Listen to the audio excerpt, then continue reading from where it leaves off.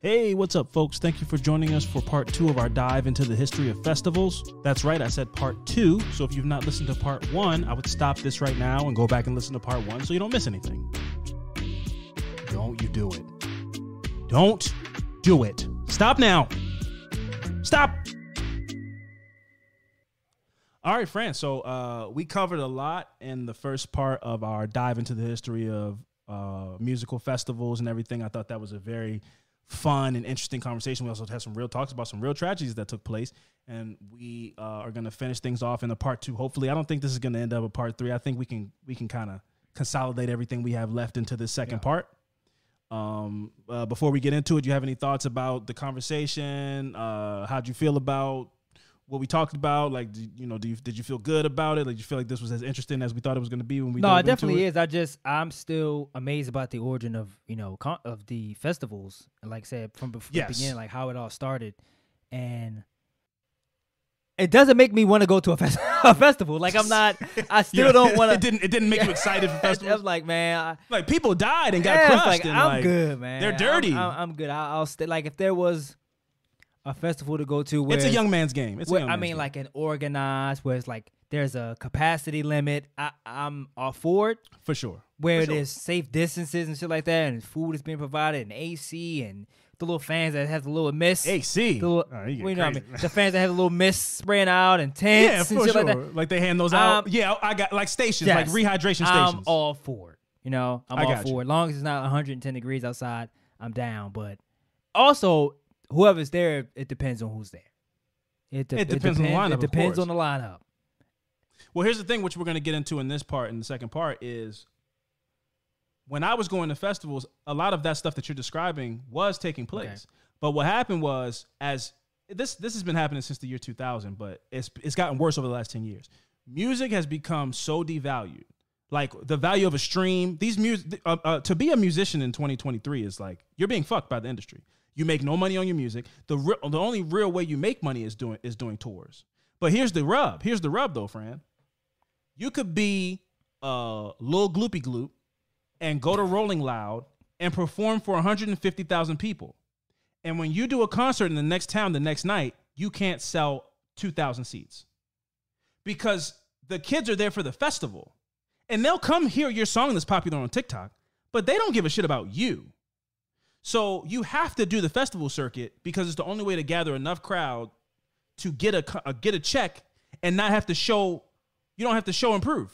Well, you don't have to show proof of concept. Like you don't have to say I, Little Gloopy Gloop, can sell 100,000 tickets. You go 100,000 people came to see me at Rolling Loud, so just give me whatever you think I should get paid. But you can't take that concept and go do it at a Wells Fargo arena. Well, so I've seen videos where artists where they don't have they're not a big name on the lineup, right? Mm-hmm. Maybe they came because word of mouth from somebody else, like J. Cole, or one song, or maybe they live in a town where they like let's get a couple artists that's locally that we join the show. But I've seen clips and videos of where the crowd disperses because J. Cole or A$AP Rocky or Drake is not up. They just went on, or they're not up. They haven't came up yet. Like it was like say Tyler Creator's on and it's like Lil Gloopy Gloop is next. It's like all right, I don't want to. And then after Lil Gloopy Gloop, is Drake. It's Drake. And people go, let's go get some sandwiches. And we'll come back. But and I mean like, I'm guessing they still get paid regardless of somebody's watching the show because it's a festival. It doesn't matter if the attendance sales tickets matter. Mm-hmm. Like, and you can get your footage and put it on your Instagram and go rock the crowd. But if you were really there, you go, oh, we were all leaving and booing. Yeah, we went to use the bathroom. But you can make it look good, and now you get another spot when Rolling Loud goes to New York. They go, well, Lil Gloopy Gloop was after Tyler the Creator, and we saw his Instagram, and the people looked like they loved it, so we'll pay him $10,000 again. But you can't get $10,000 because you can't sell out the place where we saw Swayze in Pittsburgh, which was a bowling alley. Which was wild. Oh, sorry, a skating ring. I think it was a skating ring. And that's no knock against Swayze, but again, this is a guy that we thought was like, if you asked me in 2008 or 9, whenever we went to go see Swayze, who's the like coolest dude in the world? I've been like, Swayze. Like this guy can't go anywhere and not pack out a place, and he couldn't sell out a bowling. Nobody knew who. Now there was that was a sketchy little. He came for some drinks and somebody promised him a bag of weed or something. That was something sketchy. But my point is, there are artists who you will see performing on the same stage as some of the biggest artists in the world at these festivals, and they can't sell out a bowling alley in the town next door with just their name. Hey, you think he remembers that night? What if I message him? You think he will remember that night? No. He's like, I was in Pittsburgh. No, I was high out of my mind, brother. He's that guy. No, I don't think he remembers that. He forgot that immediately. I don't even know if he remembers getting off the bus. Like, they were going somewhere a lot better, and then just were like $1,000 and some Smirnoff vodka. I really wish that he was like, he spotted two black men trying to bust a move and was like, "Hey, y'all trying to hop on the bus?" I mean, let's get you guys out of this crazy town. You was already in deep shit. It really didn't matter. It really didn't matter if we would have. I would have never gone home if the offer would have came. I would have just become a Swayze roadie for the rest of my life. It really was. I was like, I don't want to go home. I don't know what's in store for me when I get home. I just told my mom I'm at my friend's house down the street and I'm in Pittsburgh, 5 hours away, in a raggedy car that might not make it back home. I didn't tell you that. But I hadn't changed the oil, friend, in years since I had the car. I had the car years. I didn't change the oil. But I knew the car was like shitty. You knew, so you signed up to it. You knew what it was when you signed up. Hey man, I'm ride or die, man. I'm ride or die, man. You know, if you in it, we both in it, and it is what it is. If we'd have broke down on the way to Philly, then I don't know how we would have got back home. But it would have been if I had to call my mom to come and get us, this podcast would have never had. I would be 6 feet in the dirt if she had to come to Pittsburgh, Pennsylvania to pick us up. Oh man, this podcast would never have happened. But yes, friend, you are right to die. That's why I wish that we could go back in a time machine, because you would have been a great festival partner. You could have been a Yellow Boot Boy, man. Yeah, man, could have been, man. You could have been a Yellow Boot Boy. You could have been having a great time, man. Just ride or die, bro. Come out to Delaware. We in the middle of Delaware. It's hot. You could have been out there. But anyway, let's get into it. So dive back into part 2. So popular outdoor festivals like Lollapalooza and Coachella were both planned and started in the 90s and took a while to find their footing and identity before becoming the household names that they are today. So Coachella's first Coachella was in 1999. And it took years for it to become Coachella and, you know, everything that it is. So the first Coachella had 10,000 people gathered to see Beck, Jurassic 5, and Rage Against the Machine. I know 2 of those people, and they're both like Grammy Award-winning artists and whatever. So that's a great lineup. The now legendary festival has seen crowds over 100,000 and has featured some of the biggest moments in pop culture, from Daft Punk's revolutionary LED-lit pyramid to Tupac's resurrection via hologram. So Coachella, not this decade, but last decade, was part of some of the biggest moments in music. Like when we talked about it on this podcast before, but when that video of Tupac coming out on that stage and saying "What's up, Coachella" and walking around and Snoop Dogg was there. It was mind blowing to me, man. It was like I had never seen. I thought that was the peak of technology. I thought we had reached the precipice as a society. I was like, it can't get any more. This is the Jetsons. They just took this man. He's talking to us. He's out here. He looks real. Wow. He has chains on. His shirt is off, and he's walking around the stage. Yeah. Him and Snoop Dogg they both did the Crip Walk at some point in unison. Crazy. I was like, this is the most amazing thing ever. Now, Coachella has since become a commercial, watered down bullshit festival that people just go to take pictures at. But at a point, it was like a very revolutionary festival that was doing a lot of like cutting edge things. And now, not so much. Now it's really like a cash grab, sponsored by a bunch of companies, and you know, Liquid Death and all these. It's just a cash grab. Like, it's just get as many people to come here, get as many influencers to post about it as possible, so we sell more tickets and give you the same show that you could get at Lollapalooza, at Firefly. All of these festivals, these big festivals, like the top 5 big festivals, they all have the same headliner these days. Like, there's no unique. Like, none of them have their own identity. It's not like one of the top 5 festivals is a folk festival or a whatever. They're all pop festivals. They all have Post Malone or Trippie Redd or Dua Lipa or whoever. Like, they all have the same 5 rotating headliners. So the top 5 biggest festivals are all owned by the same company and basically do this. Yeah, like they're all owned by Live Nation like or another company. Volkswagen and shit. They just own all the same. They own all the cars. Yeah. The one company bought up like every festival within the last 10 years. Because they see how lucrative it is, and now they just shell out a watered-down, shitty experience that you could get at any festival or any concert. There's nothing unique about it. The soul has been stripped from it, which I'll get into in more detail. But it's really sad because like festivals were this really cool experience for people to meet and have fun and, you know, express themselves, and now they just become sponsored by Bud Light, Post Malone concerts. And those, I like Post Malone, but I'm just saying it's the top 10 charts festival. Ariana Grande, The Weeknd, Post Malone. Like, these are the big festivals. These festivals that come into these cities and are 400,000 people, whatever. They all have the same 5 people performing. They're not breaking artists. It's not, even like. I mean, can you blame them though? Why change? Why fix what's not broken? If 150,000 people show up every year and buy 6 million cans of Bud Light, and why would I change it? Bring the same people. It's on the customers. It's like being a Browns fan. Yeah. Every year they're going to not make the playoffs. They're going to suck. It's on the Browns fans to not sell out every game, but guess what? They sell out every game. So why would the Browns owner be like, what am I going to spend money to get good? You guys sell out the name of the game here is me. I own a stadium and a team. You guys buy jerseys. Yes. You buy tickets. I make money regardless. You buy hot dogs. If we don't win, I make money still. I'm in the black every year. You guys, I make money. I'm a profitable business. Why would I spend money when you guys pay me? I make money every year. Why would I spend money? Exactly. The onus is on the consumer, which I'll get into as well about festival. If we want festival culture to change, it's on us. It's not on these companies that are just taking advantage of us. That's all they're doing is being like, oh, you guys will come out here and listen to Lil Baby do a mediocre performance and buy Bud Light and buy T-shirts and take pictures just to say, hey, I was at Coachella, and you'll do it every year. Why would we change it? Every year I spend $1, I make $5. Why would I change the business up? Over the last 20 years, as the value of music has steeply declined with the revolution of digital streaming, the value of live music appears to be at its peak. Festival spots and live shows have become one of the last real revenue streams for an artist to make money on their music. Other than like there's big artists, they do like bundles. If you buy their album, you get like a shirt and a poster and a ticket to their concert. But rest in peace, Nipsey Hussle, because I know that's the only person I know who did that, and I thought that was a phenomenal. Well, now he did it, and he did it on his own. But now, like, Nicki Minaj does that. Drake does that. Big artists can do that because they have a machine behind them that can help them with the marketing and label design and everything like that.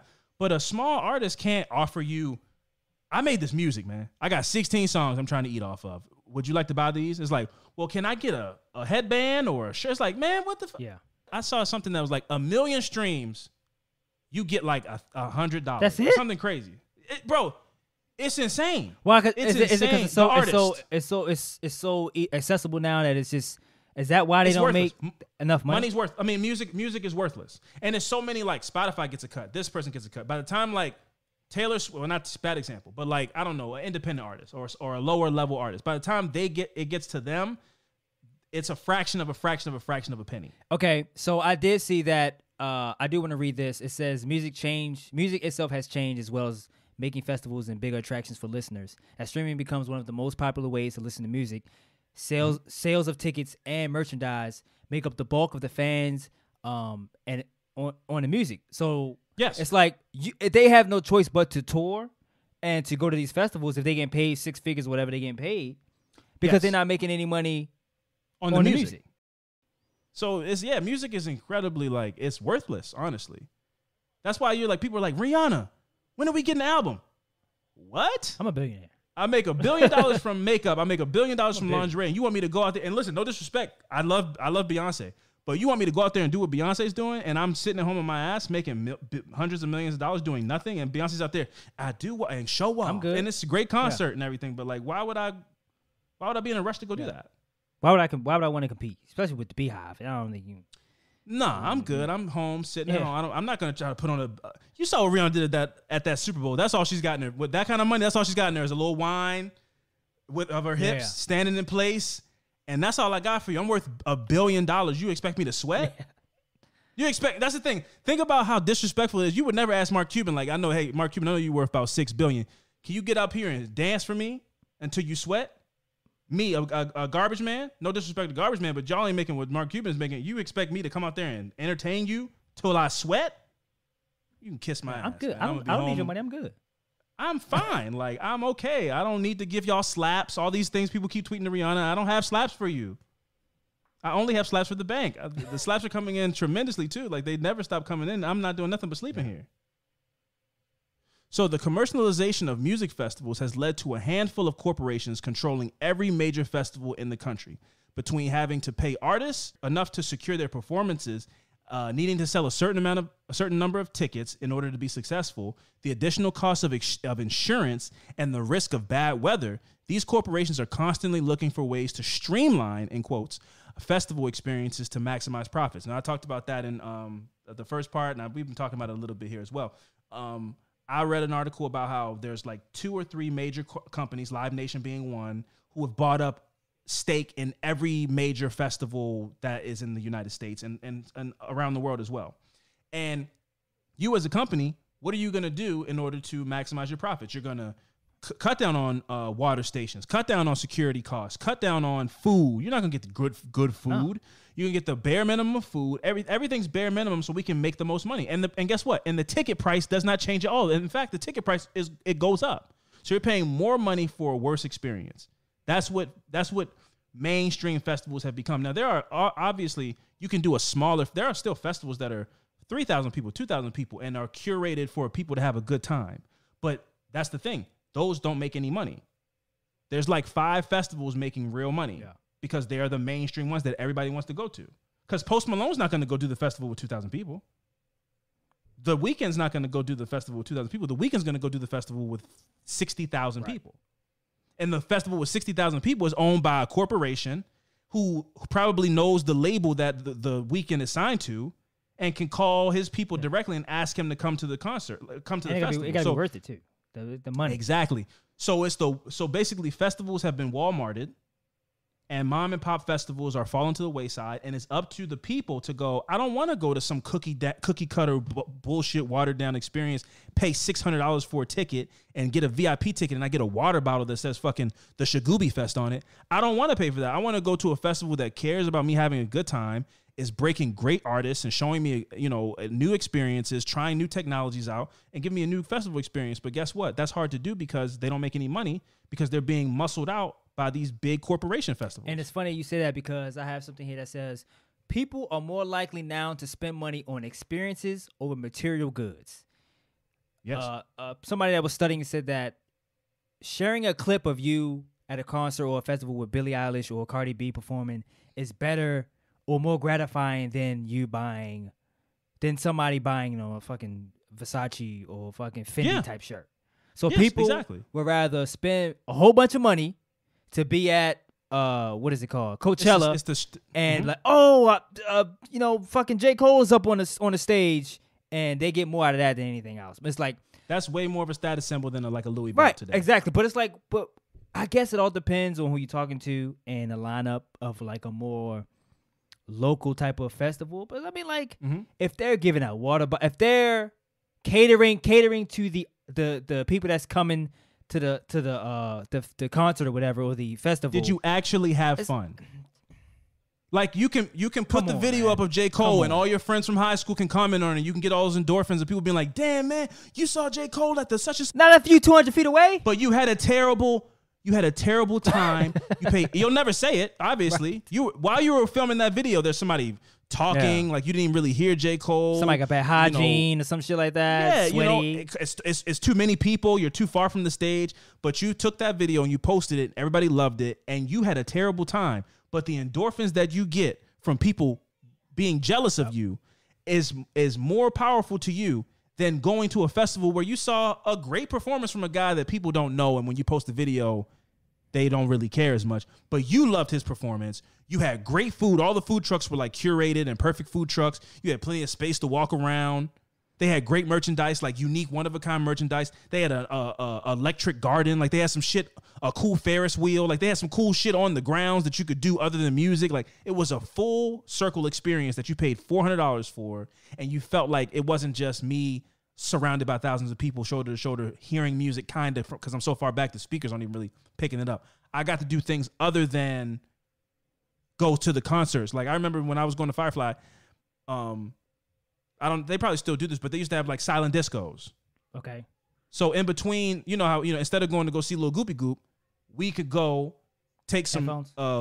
Go take some headphones. It'll be 400 people in a crowd at a DJ, and it's like if you hit the green side or the red side, it's 2 different DJs playing. Okay. Now silent discos have become more popular, obviously, but this was like 2013. So, but again, it's just showing you like you can do different. They're trying to make it a cool experience by offering you different stuff. And now those things, now the corporations have bought into the festivals, they're stripping away those things and still charging you same price or more for the ticket. Yeah. So you get less experience for the same amount of money or more money. And my whole thing is, yes, you posted a video of you at the Billie Eilish or at the festival when Billie Eilish came out, but you had a terrible time. So when you at Firefly now, is it live music or is just the music? Is it a DJ playing the music from the actual record and the person? No, it's live music. I'm saying, okay. Oh, yeah, it's live music. It's the actual artist is there. No. I mean, like, I'm talking about like the people the band. Is there a live band there? Oh, well, it depends. I mean, like I saw Fetty Wap. He was terrible. He was late and he just played to his tracks. But yeah, if you go see a band, the band plays. But also some rappers like, I saw. Remember Chitty Bang? Yeah. Oh yeah. Yeah. Chitty Bang had a live band with them. Okay. So they were rapping, but they had like a drummer, and so it was cool. It was like some go-go shit. That's what I would want to experience going to. It's instrumentation. That's what I want. That's what I want to hear.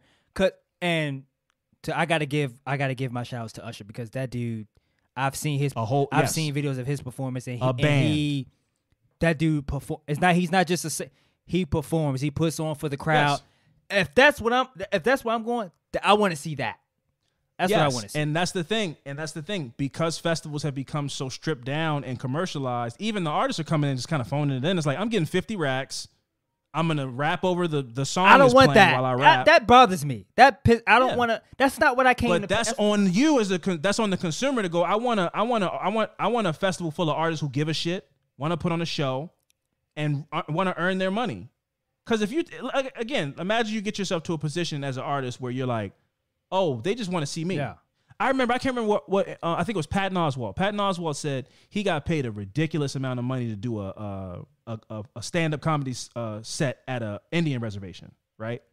And he said he came out, he practiced, he's like working on his material and everything. And he came out and everybody, the amount of money he got paid, it was a corporate event. Everybody was drunk. He came out and they all just yelled his credits at him.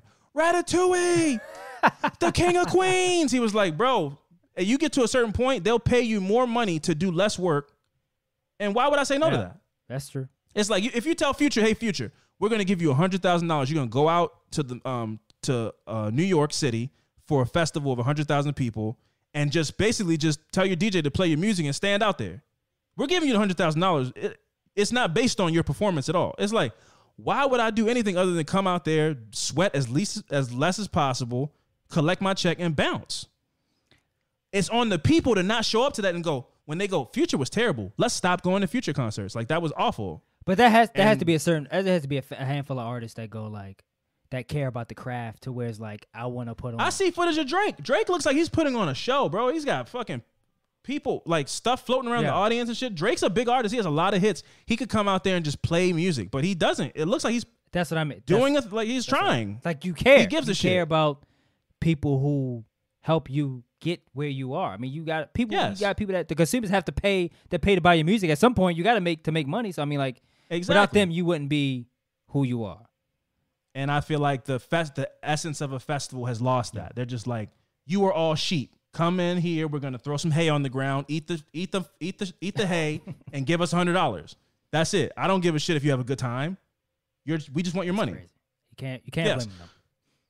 You can't blame them because, hey man, the money keeps coming in. So ultimately, a festival's success comes down to the lineup. A lucrative trend for major artists over the last decade has been headlining their own festivals with lineups consisting of friends of the headliner or artists that said headliner has a financial interest in promoting to their audience. So, for example, like J. Cole has Dreamville, and it's all artists from his label on a festival that he's the headliner. So he's going to bring in his J. Cole super group of fans, but they're going to stay and watch Jid and who's my girl? Ari Lennox. And they're going to watch. So he brings them in based on his name. But then, like we said, they're not, but none of the people on Dreamville are little goopy gloop. Yeah. They're going to put on a show too. So they're going to put on a show for 20, 30,000 people. But J. Cole is using his name to get 20,000 people to show up. And then, putting on his artists as well. I think that's different too, because I think that's cool. And I think it's unique because those artists that's not J. Cole, you have to come out and perform. Yeah, because if it's the biggest opportunity of your life. Exactly. And you want their audience. If you want your career to go, you have to come out and perform, put on a good show. And if you want that audience to go, I'm gonna go listen to Jid's album or Ari Lennox's album, then all you can get is an opportunity. If somebody puts you in front of 30,000 people and you don't perform, that's your fault. But if you go out there and you perform, guess what? You just might have got 10,000 new fans, 20,000 new fans. It's up to you to perform. So some other examples of artists doing their own festivals include Tyler, the Creator. He has this thing called Camp Flog-Gnaw. He's been doing that for a few years. It's been very successful. He had Drake come out one year. Famously, Drake got booed because they thought Frank Ocean was coming out. Shit. Which is crazy. They booed Drake and he cut his set short because they thought that's how crazy Frank Ocean fans are. They thought Frank Ocean, he wasn't coming out. He was never on the bill. He was never the headliner. But what Tyler, the Creator, did was he went, it's me, this person, that person, and a secret headliner. They thought he was Frank Ocean. And they thought it was Frank Ocean. So they waited there, and Drake comes out, and they love Frank Ocean so much, they now know Frank Ocean is not here. Drake even goes on the microphone like, hey, y'all, listen, I got some music for y'all. Frank Ocean is not here, but I would love to stay here and entertain you guys. Where's Frank? Boo! He was like, all right, well, I'm not going to stay out here and get booed. I'm Drake. Like, you're not going to boo me. He left. You got to take what you can get sometimes. They were so mad that they chose not to be entertained. They rather sit there in silence than not hear Frank Ocean. So, Tyler, the Creator, has Camp Flog-Gnaw. Jay-Z has the Made in America Festival, which is very popular. Drake has OVO Fest. And Travis Scott had Astroworld. Affirmative Murder is brought to you by HelloFresh. Take a bite out of summer with HelloFresh. From chef-crafted seasonal ingredients to their new fresh and fit summer menu, HelloFresh brings flavor right to your door. With HelloFresh, you get farm-fresh, pre-portioned ingredients and seasonal recipes delivered right to your front doorstep. Skip trips to the grocery store and count on HelloFresh to make home cooking easy, fun, and affordable. That's why it's America's #1 meal kit. And HelloFresh gets that you want options when it comes to making food for dinner, not just the same old thing. That's why they offer up to 40 recipes to choose from every single week, so you'll never get bored and can always find something new to try and love. And obviously in the summer months, you're doing a lot of trips and traveling, so when you get home, it's nice to have a box of HelloFresh waiting for you, and you got dinner ready in less than 30 minutes.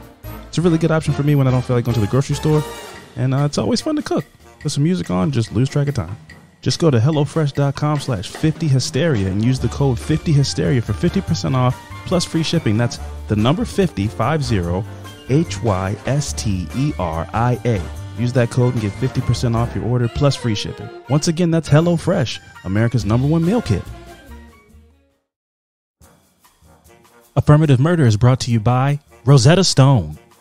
Are you looking to get a leg up at your job at IKEA by learning to speak Finnish or whatever floopy-doop language they speak so you can sell more furniture? Or maybe you're trying to figure out what cute and infectious and adorable things BTS are saying on all their red carpet interviews. Well, then I think Rosetta Stone is for you. Rosetta Stone is the most trusted language learning program, hands down. Rosetta Stone teaches you through immersion. So instead of memorizing and drilling vocabulary words into your brain, you learn by matching audio from native speakers, from visuals to reading stories, participating in dialogues, and other practical language skills which help you fast-track your ability to communicate fluently. Rosetta Stone offers 25 languages from Spanish to French, Italian, German to Chinese, Korean, and Japanese, and even Dutch, Arabic, and Polish. And right now they're offering a lifetime membership. You can buy the program now and get it forever. That's right, you will forever have access to all the lessons for all the languages and literally never pay a renewal fee. The focus of this program is preparing you for real, authentic conversations, not just knowing a couple of phrases. So if you find yourself, I don't know, in Switzerland on top of a mountain at a random bar, and you want to convey to them that I'm hungry, but I don't want to eat any of the animals that I've seen on my trek up this mountain, do you have any vegetarian options? You will be able to do that without causing a scene or disrespecting your waiter, and potentially having Swiss spit in your beer. So don't put off learning that language any longer. There's no better time than right now to get started. And for a limited time, Affirmative Murder listeners can get Rosetta Stone's lifetime membership for 40% off. That's $179 for unlimited access to 25 language courses for the rest of your life. Just go to rosettastone.com/today and start learning a new language today. Avito saying. So in 2021, Travis Scott's third annual Astroworld Festival, named after his wildly popular Astroworld album, which is great album, a masterpiece. Great I album. mean, fantastic album. I have nothing but good things to say about that album. It's an absolutely amazing album. But he did a festival based around that album, which was like circus based and a lot of carnival imagery. Yeah, because it used to be a carnival. It used to be an amusement park. It was you like walk into his mouth. It was like a big top circus type of thing. So that album, Astroworld, was released in 2018, and the Astroworld, which was in 2021, saw 50,000 attendees invade Scott's hometown of Houston to see a star-studded lineup of performances with LaFlame being the main attraction. So he was, again, it was much like J. Cole, except his was not art. He doesn't have artists, but it was, I mean, big. It would be like Travis Scott, Summer Walker, Lil Baby, Drake. You know, and so it was a festival, but he was the headliner, so he got his audience to come out. But then it was a star-studded event, the Astroworld Festivals. Yeah. So it's also important to contextualize that Travis Scott has a reputation rightfully earned as a concert rager. Travis Scott shows are notoriously high energy and chaotic, and he wants them to be that way. He encourages people to crowd surf and jump off things, and that's kind of his thing. Go crazy. In August 2015, Scott was arrested on charges of inciting a crowd to jump barriers at the Lollapalooza Festival in Chicago. Wow. He pled guilty to disorderly conduct and paid a fine, according to officials. The amount of that fine wasn't, made public, but I think that he was then banned from Lollapalooza, and I think a lot of it was probably the impetus of him deciding to start his own festival. He wasn't banned from Travis Scott was a big deal. Like, it wasn't like it was hard for him to get concert time, but I'm sure him being able to do whatever he wanted to do was a big reason that he started Astroworld. So on October 26th of 2021, Scott announced the lineup for the 2021 Astroworld Festival, which included performances by Young Thug, SZA, Lil Baby, Earth, Wind and Fire, Master P, and 21 Savage. 21. The festival took place on November 5th, 2021. Concert goers began to line up in the early hours of the morning, and by 4 p.m., 54 patients had been treated by the medical staff on site, and the Houston Police Department had noted dangerous crowd conditions. This is at 4 p.m. The festival is just started. It's the first day. I mean, before we kind of deep dive into the incident, that is a good lineup. That's a fantastic lineup. I don't know if you know this, just kind of like a random fact. We used to hang with the girl whose uncle is the guitarist for Earth, Wind and Fire. Oh, okay. Yeah, I did not know that. Yeah, man. She whoever she is. I don't you tell me later, but she doesn't carry herself like she comes from that lineage. Yeah. I never hung around somebody that bragged. I never hung around somebody that bragged about it. I don't remember somebody telling me that. Yeah, that's funny. Yeah, man. Small world. It's always small, but that lineup that's an incredible lineup. That's a great lineup, man. And I also misspoke when I first was describing. So Astroworld came out in 2018, and that year was the first Astroworld. 2021 was the third annual Astroworld Festival. I said it was the first one in 2021. 2021 was the third annual Astroworld Festival. Okay. And that was the lineup: Lil Baby, Young Thug, SZA, Free Thugger, Earth, Wind and Fire, Master P, and 21 Savage. So it's early in the day. It's 4 p.m., Fran, and 54 people have already been treated for I don't know if you remember this day on Twitter, but there was so much footage of people early in the day. There were people jumping the fences because they were at capacity. Every ticket was sold. So there were people breaking down the fences. People were just getting.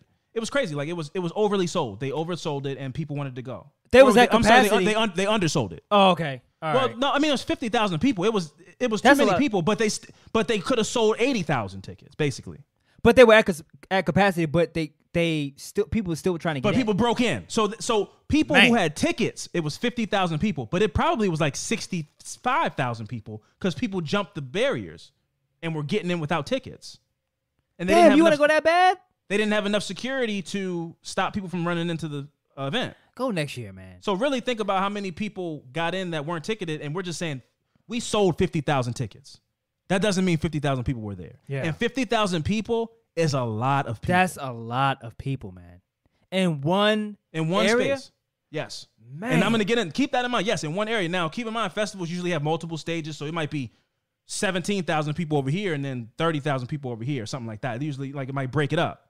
And to add fuel to an already dangerous condition, there were no other performances happening at the time that Travis Scott was set to perform, meaning all 50,000 attendees or more, because that's 50,000 ticketed, all 50,000 attendees had the opportunity in the time waiting for him to go on stage to pack themselves in front of the main stage for the main event, which was the only performance that was happening at that time. Nothing else was going on. Nothing else. There was no SZA. There was no no Earth, Wind and Fire. Everybody, when Travis Scott performs at his festival, nobody else performs. I didn't know that. So all 50,000 people were packed in front of that stage. The whole festival was at one stage. I want to know what the fascination is of wanting to be. Now, I'm not blaming anybody. I want to say that first. Go for it. But trying to be in front row. Like, what is the? Bro, everybody wants to get the TikTok, the Instagram video. He's not asking you to come up. I don't understand. Like, what? But that's the thing. You're wrong because sometimes he does. Okay. That's Travis Scott. Okay. If you're able to jump the barrier, Travis Scott will be like, "Don't touch him." Like to the security, he'll be like, "Don't touch him." He'll let you come up on the stage. He'll sing with you, and then he'll let you jump off the stage into the crowd. He's crazy. He's crazy. And this is but that's his thing. Yeah. And this is the thing. This is no disrespect to Beyonce. I'm giving her a compliment, but I don't want to put Beyonce in the same. I don't want to talk about Travis Scott and Beyonce. I want to make sure I preface it. I'm not saying Travis Scott is on the same level as Beyonce, but some people would say Travis Scott's ability to get people to go crazy the way that he does is a power, right? Like his crowd control is crazy. I think music has a lot to do with that. For sure, his music is very elevated, but it's also like if you watch Travis Scott footage, he does a lot of like talking to the crowd and encouraging them. They listen to him. He's almost like the Pied Piper, but he only knows how to do this, which is turn them up. Yeah. Beyonce, I've seen footage. If you go on TikTok right now, you put in Beyonce silent. She's doing her show, and there's a moment in one of her songs where it's like, da-da-da-da, everybody mute up, and you hear 40,000 people shut the fuck up for 5 seconds. That's power. Getting them, you got to be able to get them to go down too. Mm-hmm. When you go, hey, everybody be quiet for a second, and everybody shuts the fuck up. Yeah. And I don't think Travis Scott maybe he is, but that's not what he does. His claim to fame is like, I can get everybody to go crazy and start breaking shit and flipping up. But then can you bring it back down? And guess what? I'm going to get into it, but at Astroworld, he couldn't. And he wasn't trying to. And in his defense, I have the whole timeline of Astroworld, the events that happened that day. But I don't know if he knew how bad shit was.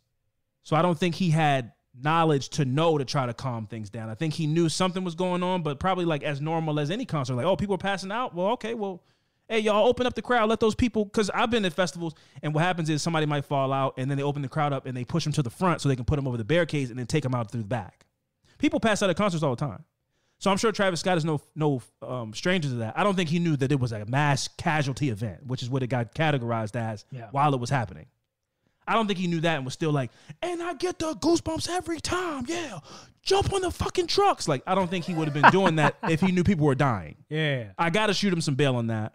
And also, I have examples when I go through the timeline of why I don't think he knew exactly what was going on. I think he just thought like, oh, some people got dehydrated, some people hurt themselves. Like, let's keep the show going. I got Drake coming out in a little bit. Like, it's going to be a fun time. I don't want to ruin the fun for everybody. We can still keep going and let the ambulances and everything take care of the stuff. That's their responsibility. My responsibility is to rock the crowd.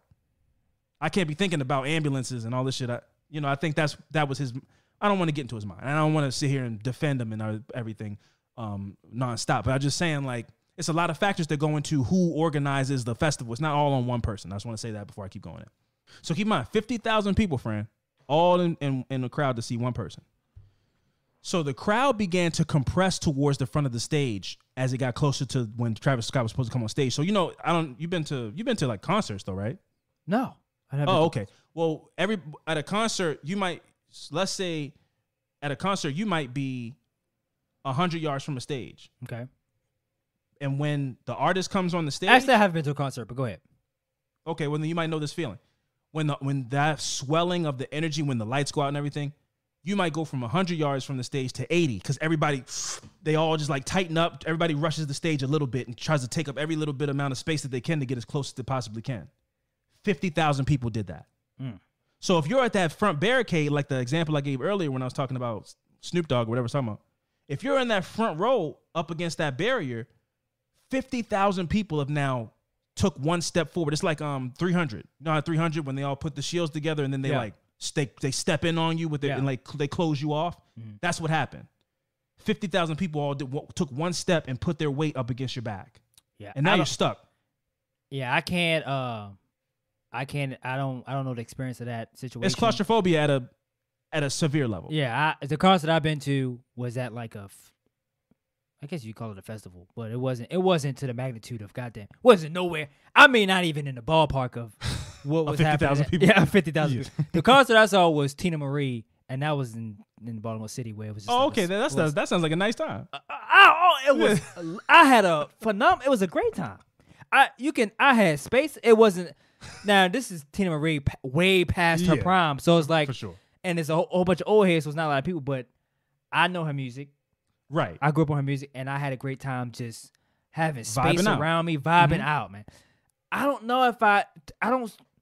You don't want to be packed in like a sardine. No, man. Like to hear his song. You can't even jump to the song. Do I love Travis Scott? Yes, but I mean, like I'm not about not to be die. uncomfortable or scared. It's not happening. Think about how many people, think about how many people left that night alive. A lot of people did. Most people left. Some people died. Most people left alive.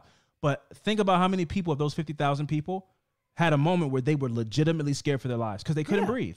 So I've been to some festivals. I've never been so packed in that I'm like, I can't move or breathe. But some of these festivals have they have jumbo screens, right? Like Jumbotron. Like, so you don't need to be that close. You can see it better from the screen. But why go? Exactly. I want to get as close as possible. I'm not into it. I don't want. I would love to be, like I said, front row. If I'm comfortable, I can see. Fine. But if I'm going to be that far away, looking at the jumbotron, I'm not going. It's no point. Like what? You can't even really feel the energy. You can't. No. But Fran, that's what. Here's the thing. I'm going to push back against what I just said to you, as a person who went to a festival. Okay. That's not true. I was nowhere near A$AP Rocky. I couldn't even see him except on the big screen. When it's 20, 30,000 people all jumping around to that. Now I could move. That's the thing. By choice though. Yes. If you really wanted to, you can fight your way to the front if you really wanted to. No, I wasn't going to do that. By choice, I'm not doing that. No. I'm not. I was at the back for sure. Yeah. Just I legit get a short in the breath just think about it. But suffocating in a situation like that where it's like I can't yell, it's too loud and I can't get nobody. That's terrifying, man. Yeah. That is And people can't differentiate, your screams, if it's fun screams, if you're scared screams. Like people, I'm sure people could tell a blood curdling scream, but at the same time, it's 50,000 people. It doesn't matter if everybody goes, "Oh, this person's actually hurt." How many people care because Goosebumps is on or Antidote is on? You know what I mean? How many people really give a shit like that? It really shows you how many, how self-centered people are. It's like they're like, somebody just passed out. It's like, well, shut up. Yeah. There were people jumping, there were ambulances driving into the crowd to pick people up, and kids were jumping on the ambulance and turning up on the ambulance. But that's the energy that Travis Scott, that's the thing. That's what I'm saying about Beyonce when she goes, everybody mute up. Yeah. Travis Scott goes, break everything, man, rage. And so they're like, is that an ambulance? Man, I'm going to jump on this. Travis Scott will be proud of me right now. Yeah. I'm going to jump on the ambulance and turn up on the ambulance. Yeah. That's what he tells you he wants you to do. Yeah. So it is, well, I will get it to the end. We'll get into it. Save that, because I want to get into that as well. Yeah. So at around 9 p.m., just minutes into Travis Scott's performance, fans near the stage could be seen struggling to stay on their feet. So people were passing out just 10 minutes into the performance. Less than 10 minutes into the show, groups of concert goers throughout the crowd began to show distress. So people are already like, it's too crowded, I can't breathe. But again, it's 50,000 people. He can't hear individual people. But this is, if you are paying attention, you see that people are uncomfortable. It's packed. You can read the tea leaves a little bit. At around 9:25 p.m., Scott stopped the show for the first time to draw attention to someone in the crowd who needed help, saying, somebody passed out right there. Open the crowd up. Let's get them out of there. He did that a couple of times. I have a couple more instances where he did that. So it's not like he just kept performing, didn't give a fuck. He did stop the show and pointed out that somebody needed some help. He then continued his performance, but stopped 2 more times in response to the chaos in the crowd, including once when the ambulance drove through the crowd, and I told you there were people jumping on it. Okay. So realistically, I think a lot of people will play halftime quarterback or post-game quarterback and say he should have just stopped the show.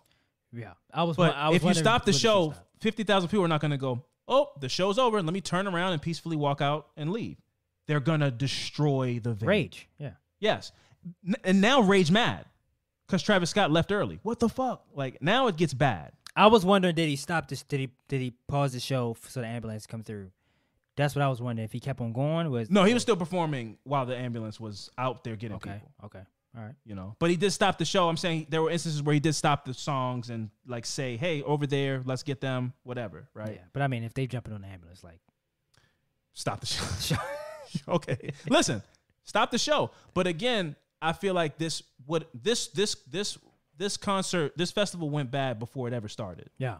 It was poorly planned. There was too many tickets sold, or there was not enough staff because, again, I'm just playing devil's advocate. I'm not Travis Scott's manager or anything like that. But let's just say realistically, because I think this would have happened. You got 50,000 people ticketed. Mm-hmm. Young kids, excited, already turned up, excited, jumping on shit, going crazy. If you cut that show early, I think there's just as much damage, if not more, than if you finish the show and like people leave semi-peacefully, having had this awful experience of people dying, but like you crammed all these people in, and I think you just kind of had to ride it out, because if you end that show, all hell breaks loose.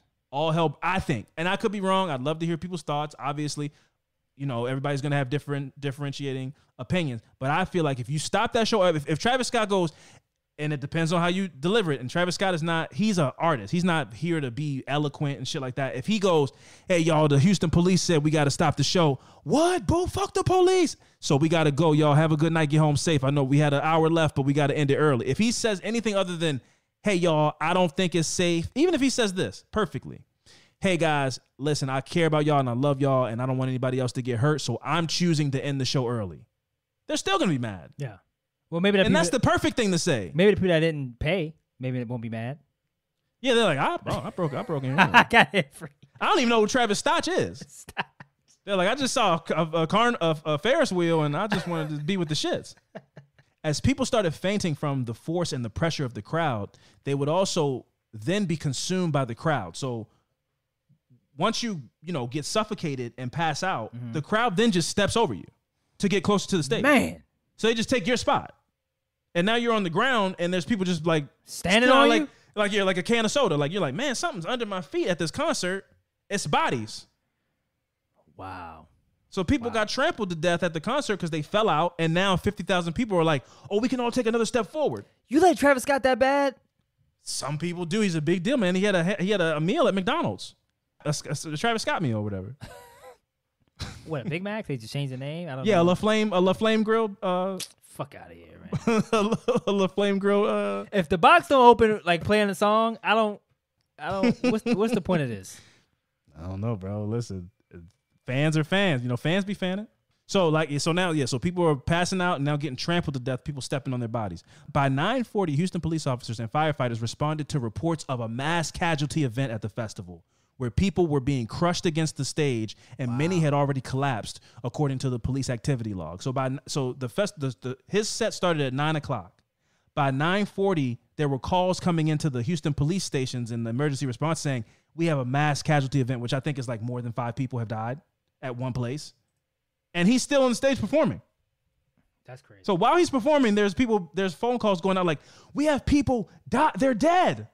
And he's still like, he's still playing Houston Fortification. Sun's down, freezing cold. Him and Drake came out. My dog will probably do it for, oh my God, we need help. And he's just like, yeah, I know, we all need help. He's just turned up, man. It's crazy. It's absolutely insane, bro. I don't know what he was supposed to do. It's a hard one. Let me go ahead and continue. Okay, I did want to look up the way the setup the setup is. So you had the crowd area, but you have the camera tower in the back. So you have the camera tower in the back, the crowd area. You have the crowd barrier, and then the stage is like a T shaped. So you have so he can run down the middle of the crowd. Come down the middle a little bit. And people will be on the sides. And people will be on the side. Yeah. So you have where the T is. You have a crowd section there. The crowd barrier, and then there's another section behind that. So it's like two. Man, it's a ton of people, bro. There were people trying to shout to the camera people to stop the show. They don't have any. Again, the cameraman is just there to point the camera around. He can't call Travis Scott. Wow. But it's like they're like trying to get who's in. There's kids out there, 19, 18-year-old kids being like, there's a girl dead right here. Can you tell somebody to stop the show? But keep in mind, he's number 48,000. He's so far from Travis Scott. Travis Scott's in his own words. He's like, man, I'm killing this shit, man. These people going crazy. People fainting. I'm like Michael Jackson. But really, it's a mass casualty event. And I'm sure in his mind, he thought he was just putting on a hell of a show. He was raging in his mind. I'm speaking for him. Let me not do that because I don't want to shoot Travis Scott bail. I think there are some things that got done wrong, and I have some thoughts, and we'll get to it, but let me just finish out. So at around 9:42, Scott stopped the show for a third time to draw attention to someone in the crowd who needed help. So he did it 3 times. By 10:12, Scott finished the show and left the stage. Police officials later told the Houston Chronicle that the promoter, Live Nation, who's also, see, I told you they're involved in everything. They were involved in Astroworld too. So the promoter, Live Nation, agreed to cut the show short, but Scott continued his set anyway. So, but then you gotta, but then again, the question goes, so did the police tell Live Nation that they wanted to stop the show and then they didn't tell Travis Scott? Or did the police tell Live Nation goes, hey, Travis, it's getting crazy out there. We need to stop the show. And he goes, I'm not stopping the show. I'm Travis Scott. I don't think we'll ever know all those details. Yeah. But somehow the communication got to one end that they were going to stop the show and then the show didn't stop. So there was communication that, hey, this is bad. This is out of control. We need the show to stop. And then it didn't stop. Those are the facts. Because think about it. Travis Scott is not some no-name dude. You got to talk to 20 people before you talk to Travis Scott. And he's on stage.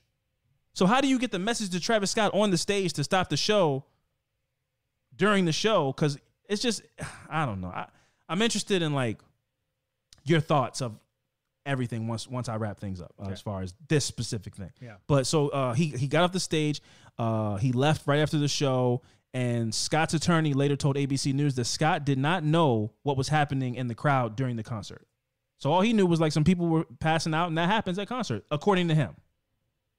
In total, some 300 people were treated by medical personnel on site, while another 25 were transported to the hospital. The remainder of the festival was canceled because there was a second day. It was canceled. Scott released a statement. Yeah, second day did not happen. And he was supposed to do another festival like as a headliner. He canceled his spot, and they replaced him with like Post Malone. I mean, he had to. He had a choice. Yeah, it was just a bad publicity. It's like he can't show up at a festival and somebody get hurt at that festival. Like you're killing people. You're a killer. He released a statement on Instagram saying how he was absolutely devastated about what took place the night before. He offered full refunds to anyone who attended the festival and canceled all remaining tour dates.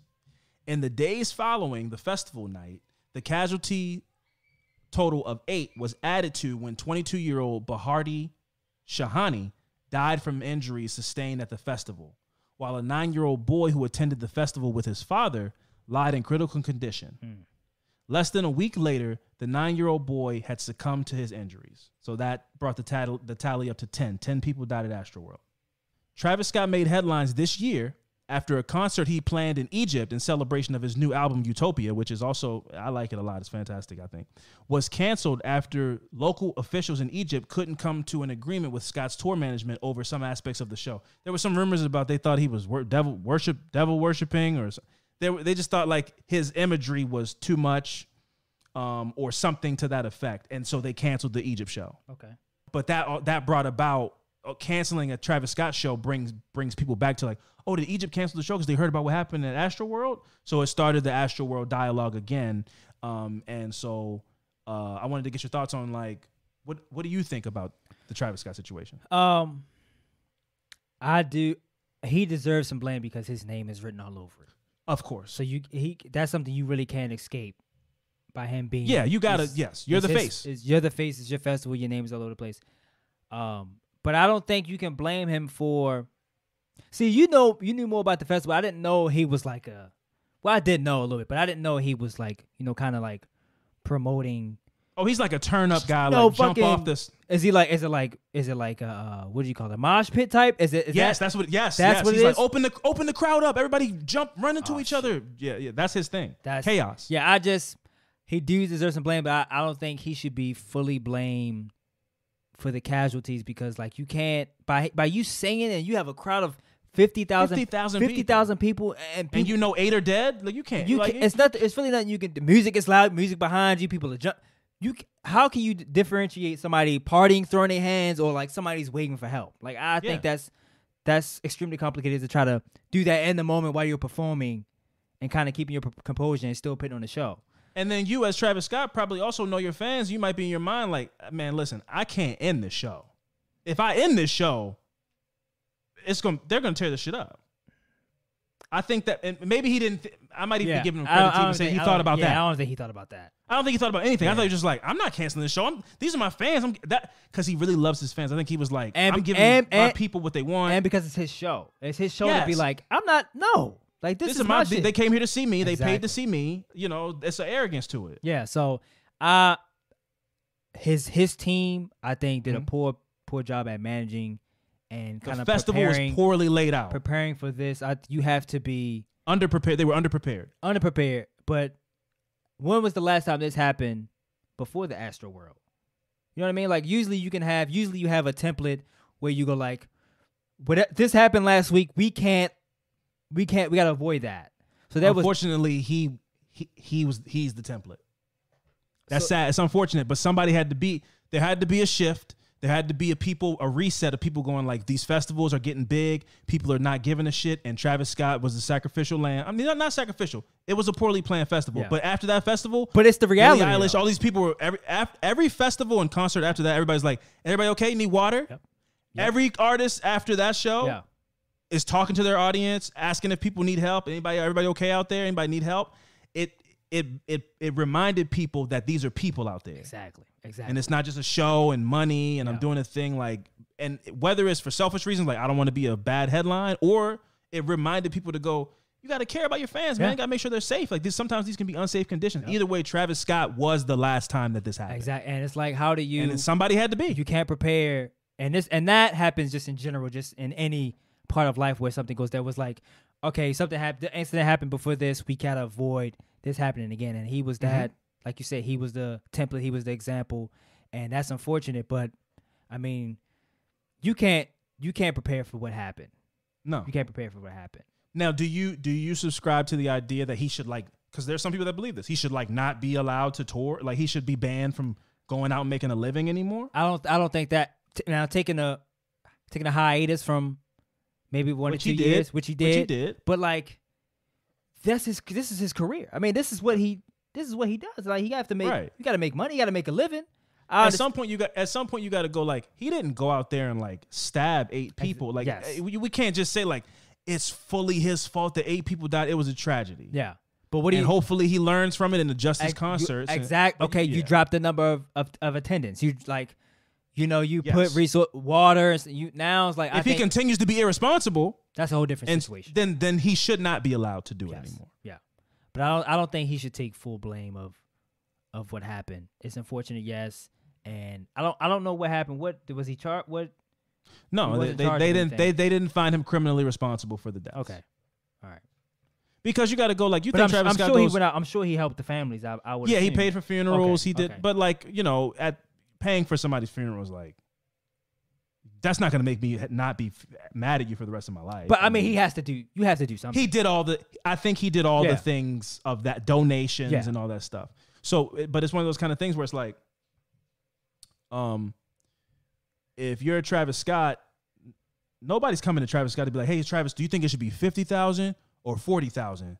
Logistically, like, he's like, man, listen, I want to do a festival and I want my head to be the mouth that people go in through the door. After that, make it happen. Yeah. Like, that's it. I want to, and probably the lineup. He's probably like, I know SZA, I know Lil Baby, and, you know, so I want to do the lineup. But the logistics of like, do you think it should be 100 security guards or 150? It's like, they're not asking Travis Scott that. That's what I'm saying. His team, whatever. It was a poorly managed festival. Yeah. And I don't think that is fully on him. But he's the face, and so in that regard, I feel like even though I don't expect you to, everybody's going to go, well, why wouldn't you, as the person, it's called Travis Scott's Astro World, why wouldn't you make sure they have enough security? You should be and have your hands in every aspect of this if you want to be able to, when it goes good, they give you all the credit. Yeah, yeah.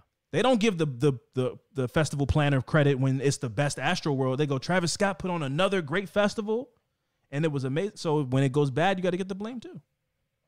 So just to close things up about the future of music festivals. So Fran, we've discussed this both in part 1 and part 2 about what music festivals kind of are today. But at this point, mainstream music festival culture is nothing more than a watered down, overly commercialized cash grab that offers no original or unique experiences. And it's basically just kids doing hard drugs and fooling themselves into thinking that they're having a unique experience through the photos that they take for social media. Like, that is what a music festival is. It's like, look at me, I saw Dua Lipa. Did you have fun seeing Dua Lipa, though, is the question. And most people, did you get backstage? Like, what do you, I don't care. Did you get backstage access where you're hanging out? Did you take a personal picture? You being in a crowd of 20,000 people taking a picture, like, you know, your back is facing them and you got your... I got my cute bikini on, I got my face painted, and I'm at the festival, and we saw Noah Cyrus. Yeah. You know, it's like, so? But it's not so. That person goes viral on TikTok. That person gets thousands of likes on Instagram. Like, these people care.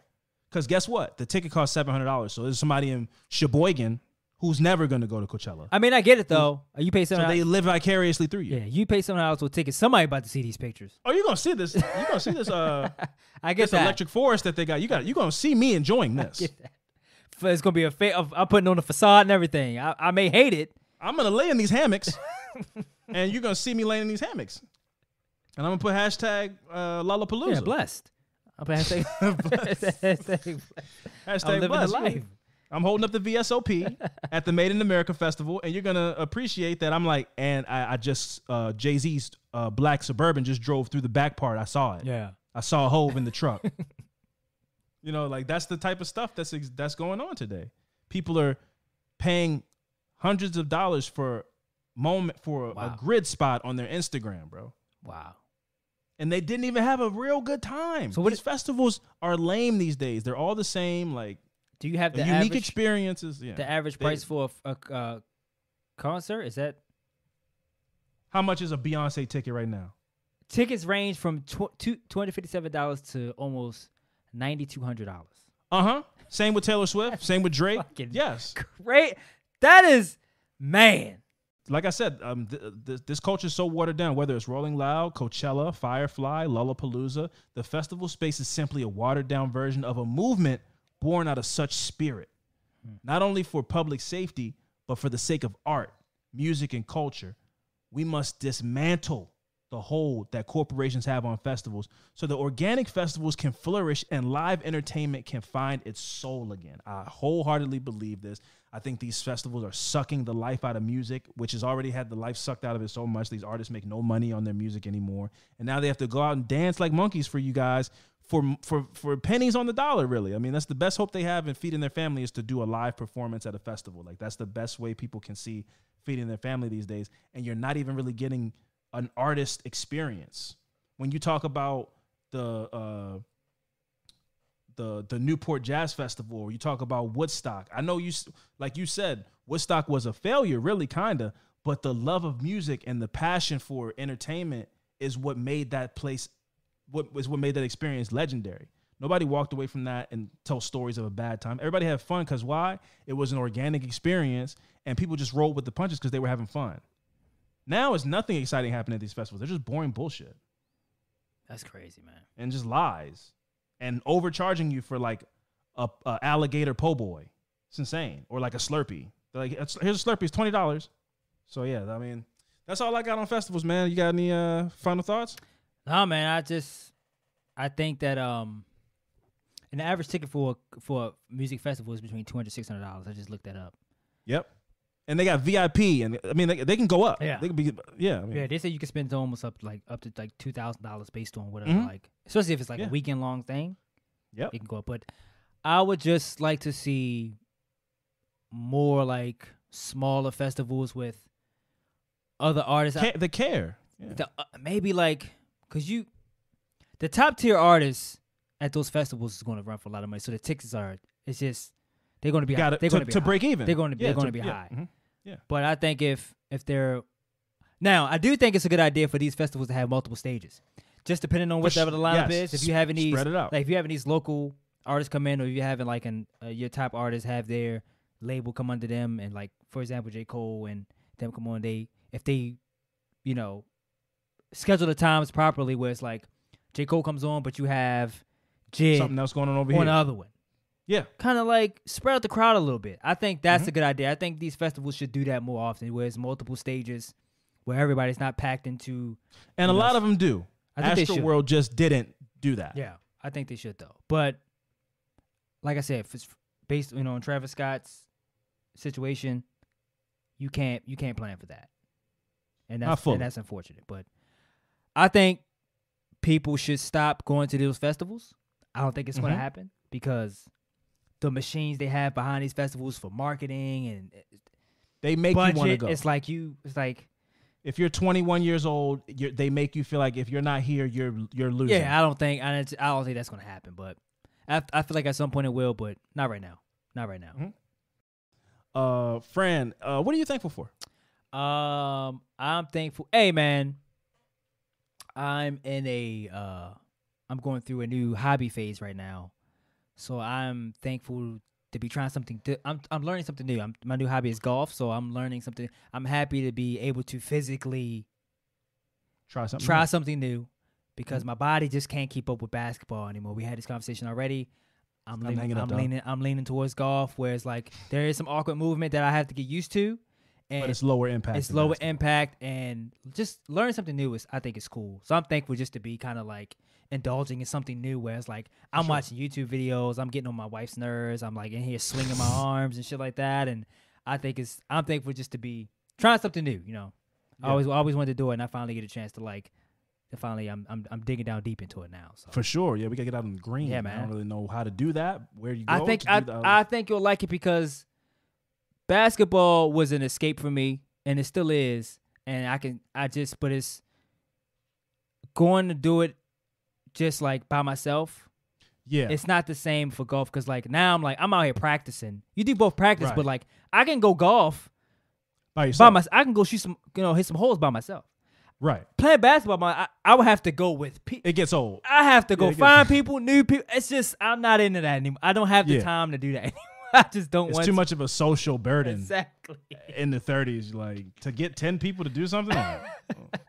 Jesus. Yeah. I don't even like 10 people. Yeah, so that's what I'm thankful for. How about yourself? I'm thankful for family, man. Like I said last episode, I buried my grandfather this weekend. And hey, rest in peace. That's Big Al, right? Rest in peace, Big Al. Yeah, rest in peace, Big Al. The whole East Baltimore came out for my grandfather. Man. Bro. It was like 150 people. Wow. That was insane. And afterwards, we went to like a VFW and had his repast. Okay. And there was a DJ there, and they played music. And I saw my grandmother dance to the percolator, bro. Wow. Like she just to see like the juxtaposition of my grandmother crying as they closed my grandfather's casket to like her dancing and having a good time. It just was like this full circle, like life, man. Yeah. Life is complicated and it's all these different ranges of emotions. And I was just happy to like have that time with my family and see like the resilience. Yeah. Like it was the lowest low. And then we had some food and danced and celebrated. And there was cardboard cutouts. Yeah. And some lady showed up in a Fuck the Hater shirt. And I was like, okay, that's, people dress every funeral. You dress how you want to. That was me personally, I probably wouldn't have wore the Fuck the Hater shirt to a funeral. Like, why you? But that's the who's the hater? Yeah. Right. But that's the bittersweet moment of this. That's the celebration of life, where it's like we cry, and then after that it's like because you're supposed to. The thing about funerals is, I don't want to get too deep in this, but. I know funerals are sad, but it's supposed to be on an obituary. Most of the time, there's a celebration of life, and that's what it's supposed to be. It's really not supposed to be this sad. Yeah, you cry obviously because we're humans and we have emotions and all. I get all that, but it's like you're supposed to celebrate. You're supposed to remember the good times that you had with this person that's no longer here that we we won't see again. So it's like that. The repast is really where you kind of get together. You talk about memories and you see old family and stuff like that. So like that's big. There was a little bit of, obviously, the funeral was sad, but, if somebody comes up and tells a story, we laugh a little bit, we cry a little bit. And the repast was exactly that. It was such a celebration. I had reconnected with family members that I hadn't seen in a long time. It was all this beauty within this sad moment. It brings people together. And a lot of times you hope that it's not just because of this sad moment. So I'm appreciative and I'm thankful for family. And I hope that this was like a good reset for a lot of my family to go, hey man, we only get one shot at this. Like, let's enjoy each other. Let's come together. Let's see each other more often. And I got that spirit from that. And I hope to keep that going because you know you only get one family. Like good or bad, whatever. Like it's your family, and you should celebrate them because one day they're not going to be here. Yeah, because I was going to try to make it, but I had to work. You know, just kind of like to be. No, it was a weird time. And I just but I didn't get it. I didn't get a chance to meet Big I. I did meet Al Williams II. I have met him before. For sure. Have met him before. I mean, that was years ago, but right. Man. You know, Pop is doing. He's my my grandfather is in a much better place. Yeah. My dad is recovering. Yeah. And now that it's behind us a bit, we can all now continue our journey of healing. Yeah, for sure. You know, so so I'm just thankful for that, man. But with all that being said, this has been another episode of Affirmative Murder. I've been Alvin Williams, joined as always by my partner in true crime, Fran and Alvin. We'll see you guys next week. Deuces.